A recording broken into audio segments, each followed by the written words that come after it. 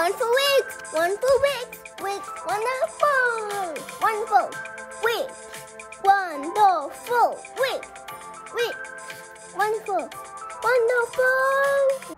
So this introduction jingle that you hear was made up by my son, and normally he doesn't like to be in these videos, but here it is. I hope you enjoy it. Hi, so today I'm wearing Wow African's reddish brown human hair wig, and I first saw this unit on Hypnotic Lady, and she installed it super straight. She installed it like bone straight, and you know, she's really an expert. You have to check out her installation of the same wig. But this is where I got the inspiration to purchase this unit from her. I used a very simple method of installation today. I did use the sleigh band for about 2 minutes. I'm holding it down with the Got To Be glued, and this was curly the last time I wore it. This time I didn't really make the curls refreshed. I just flat ironed it with this wax stick because the flyaways were just pretty intense. And I'm probably gonna add a little bit of shine with this. I mentioned this before, this JVN drops. I've used them before and I just use a little bit, but it does bring out the shine and it doesn't make the hair heavy or weighed down or anything like that. And I got this from another hair influencer, not a wig person, but another girl who has different colored hair all the time and changes it up by adding these, what do you call them, these additions, you know, these clip-on hair things.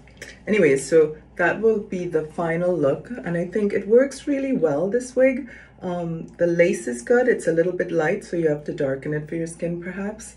And I tried to put the tape, the scalp tape in it, but it wouldn't stick to this lace for some reason. It kept falling out. So eventually I just left it without any scalp stuff. It just has the wig cap underneath, which is a little lighter color than my complexion. See, I got it in I think 22 inches. It's really long. I'll show you the back. I'm wearing this lingerie, so it's a little bit, there you can see the length, and I'll try to make it a little smoother with these JVN drops and some brushing. But in general, I'm very happy with this wig, and I don't wear it as often as I should perhaps, but you know, I have so many wigs and so many different opportunities, not that many these days, to get all dressed up.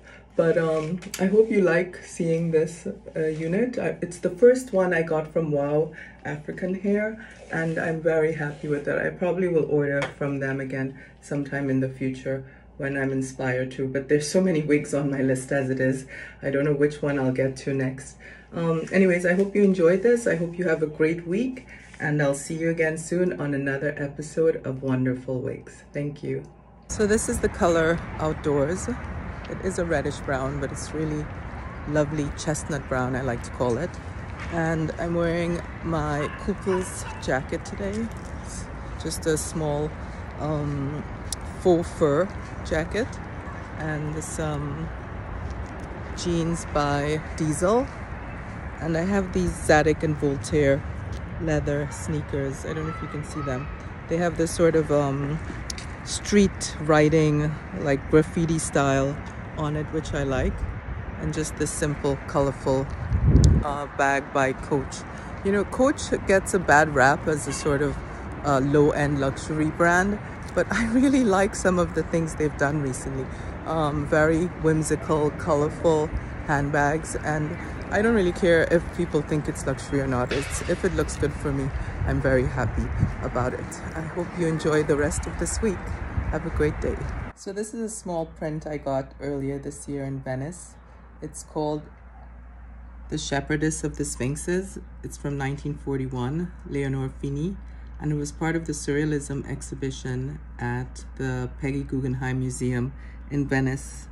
I really enjoy the female surrealists, and I especially enjoy this image because of the strong females that are portrayed there.